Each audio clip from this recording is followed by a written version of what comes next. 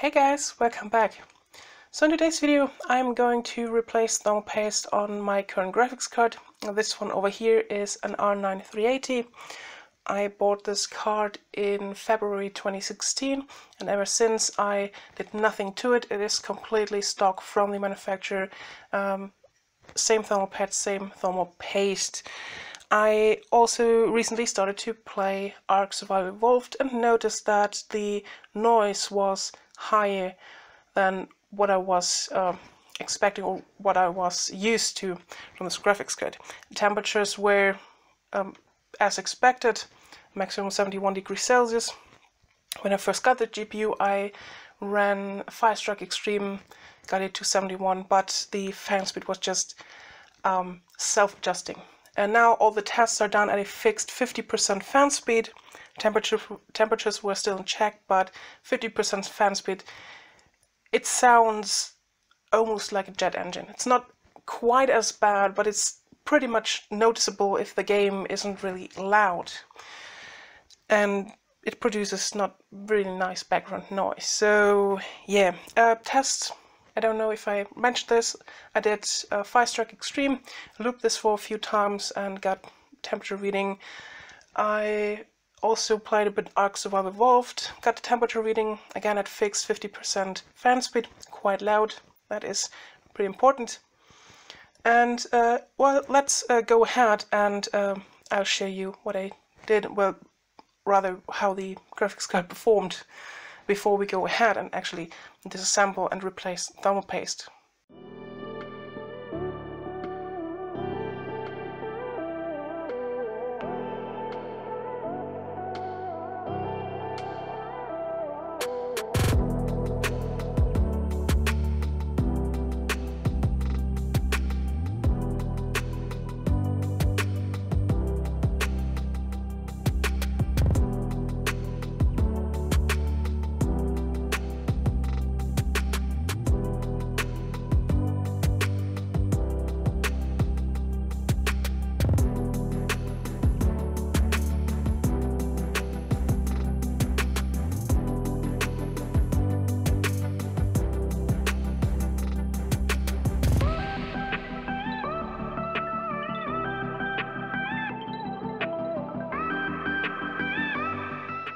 Alright, now as you saw, the temperatures are fine. I mean, we got at most 68 in Physicist Extreme, and we were between 68 to 69 degrees Celsius in Ark Survival Evolved, which is totally fine.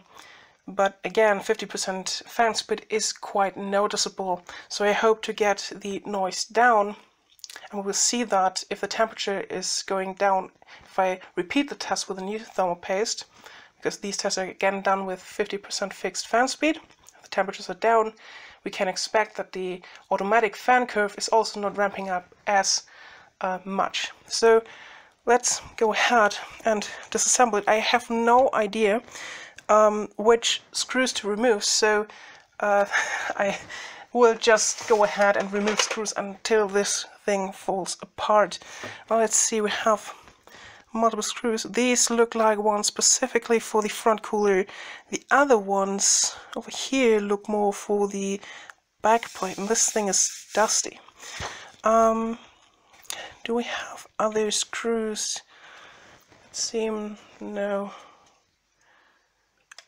It seems like, yeah, I'm right. These ones I have to remove to be able to remove the shroud. We do have some standoffs, as we can see here, so I think I have to remove all of them. Okay, these screws are all removed, and I think we should be able to lift up the back plate. It feels like there is some material. Oh, we can actually remove the front. Okay, I need. Oops. Ah, oh my god. Good thing the cooler is still attached. Okay, that can go aside.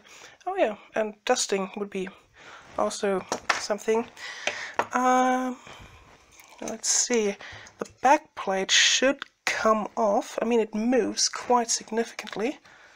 There might be like thermal pad holding the backplate into place. I don't see a reason why it shouldn't come off. Is there another screw? No, there is not. Yeah, I think there's a thermal pad that holds it in place, but these screws are in the way, and they should be, yeah, they are also part of the cooling solution. Do I need to remove them? Yes, I do, so we can also remove these two screws. Then I should be, oh no, what have I done? I just mixed them. Okay. Now I should be able to... No. Alright, that was unexpected. The battery indication said it was full battery, but for some reason it just died. And then it showed no battery. This thing is stubborn. Really stubborn. I think I'll remove the cooler, but I'm going to hold it like this because we have this front, or this I/O shield plate. The cooler could like fall down if I remove these 4 screws, or bend the PCB, because this thing is also pretty heavy. So I'm going to hold it like this and then remove the screws. It's just a bit safer in this instance. Alright, now let's see.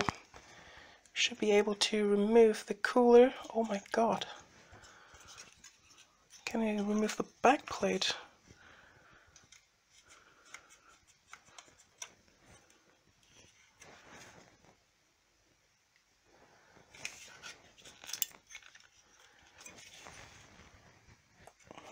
That's really stubborn.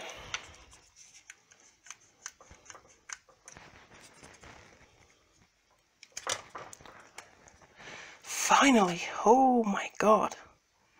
Well, that's the reason.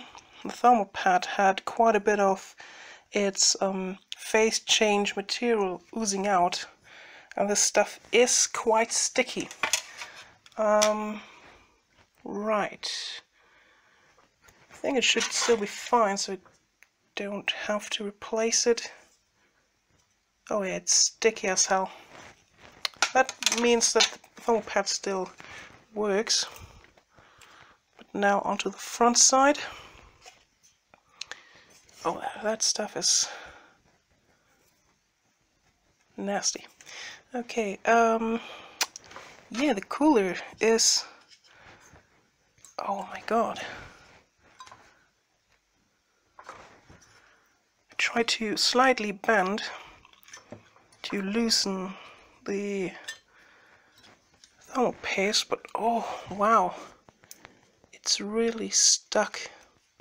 What you cannot do is try to pull away. This could damage the graphics card, so be really careful if you're doing this.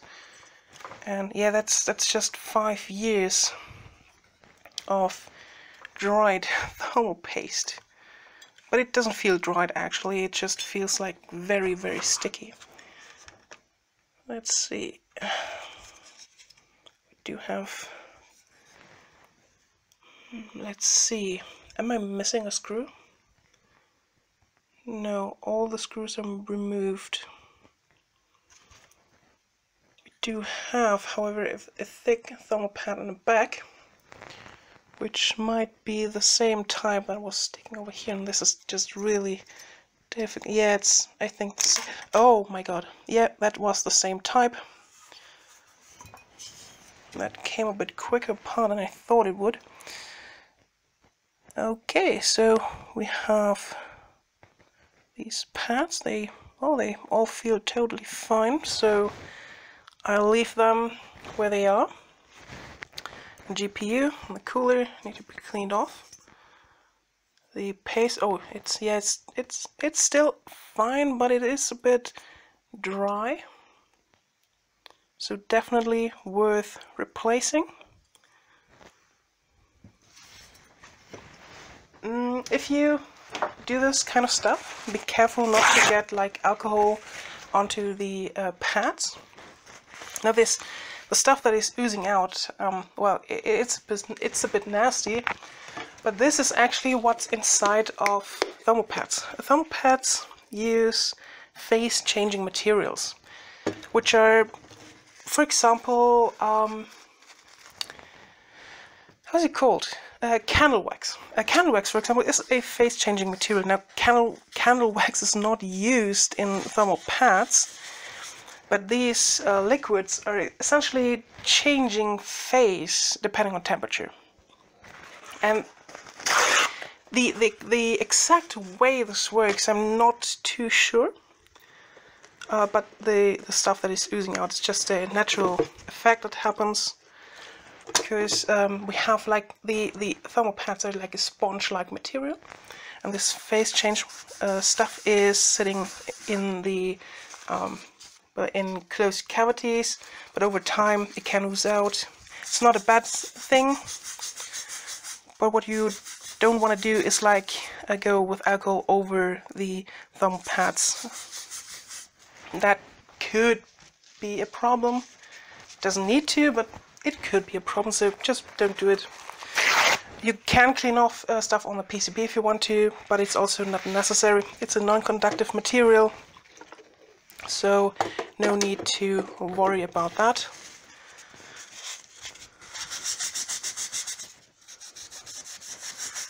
However, we want to clean this part as good as possible.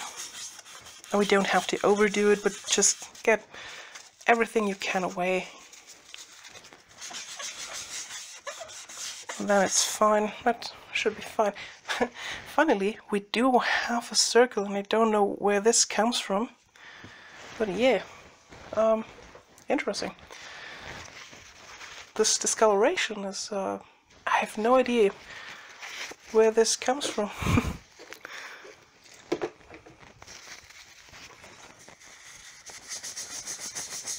I think that should be fine. Going over it one more time. Yeah, that's okay. Now we can remove thermal paste on the GPU die itself.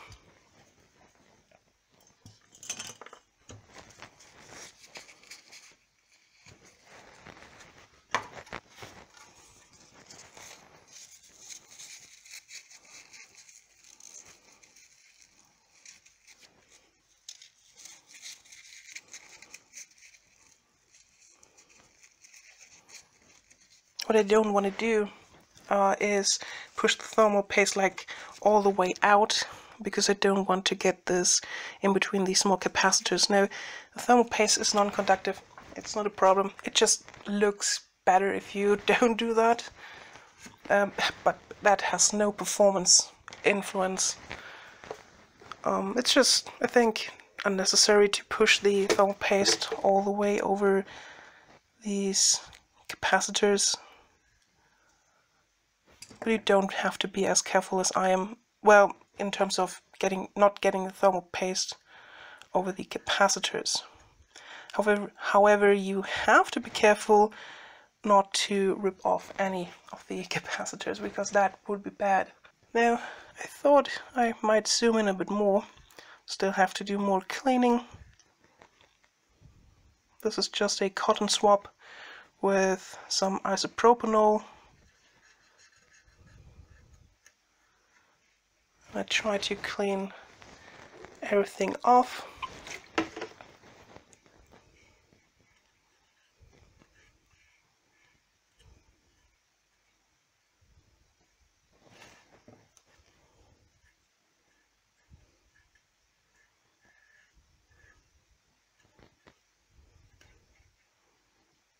One funny thing is that the GPU is completely unmarked. There's absolutely nothing written onto it.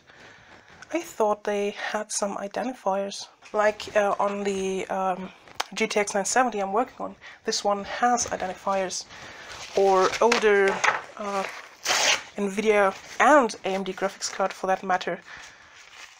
They do have indicators. Now I can't show that right now. I do have, however, an AMD card over here. This one is an HD 5670. This has an identifier and it's an AMD card. Or these other ones, like this is an NVIDIA card, identifier number, and others you cannot really see right now. Or this older AMD card. This is an AMD, yeah, it's an AMD card, but the newer ones, or rather this one, has absolutely no identifier. So one last round of alcohol, then we can finally apply thermal paste.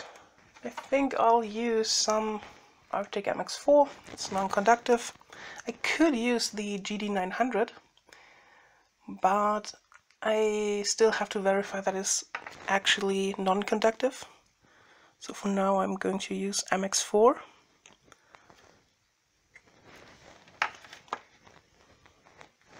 What I do always is spread the thermal paste. That is to make sure that I have enough and over the whole die, not just partially. That is always the risk if you're not going to do this. Most of the time you're totally fine, but I don't want to have to redo the whole thing, so I'm just going to cover this. Also makes sure that you have enough and not too much. It still will squeeze out a bit, but not it won't be too bad. Now that this is done, I'm missing a bit of a die, so it needs to come right to the edge. The rest will just equalize by mounting pressure. Now the cooler can go back on, I have to think. Right, it goes like this, so maybe zoom out a bit more. The card has to go on like this. So we need to line up the mounting holes. And we have touchdown.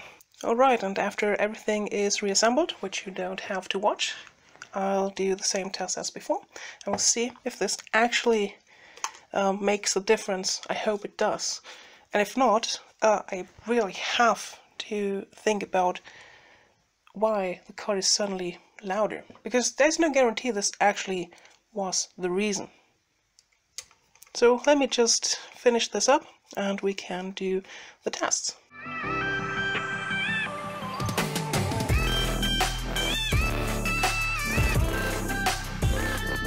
Now in this final test we get the same result as from the test before, with an ambient temperature of 24 degrees Celsius and the maximum GPU temperature of 67 Celsius. There is a temperature delta of 43 Celsius. So all in all, there is a 3 degrees Celsius temperature improvement comparing it to the first two tests, which showed a delta of 46 Celsius. I don't think this has much of an impact, if any, on noise. Honestly, after seeing and feeling the thermal paste, I already expected it to not make much of a difference. Now, don't see this as a common thing. Most of the time you even get a temperature improvement if you replace stock GPU thermal paste right out of the box. In this instant, the manufacturer, which is Sapphire, is known to make good AMD graphics cards, but I never expected the paste to be that good after 5 years of use. If you have a similarly old graphics card, you can expect a bigger impact on temperature than I experienced here. So I hope you liked the video, and if you did, please leave a like, a comment down below, and other than that, thanks for watching and see you next time. Bye!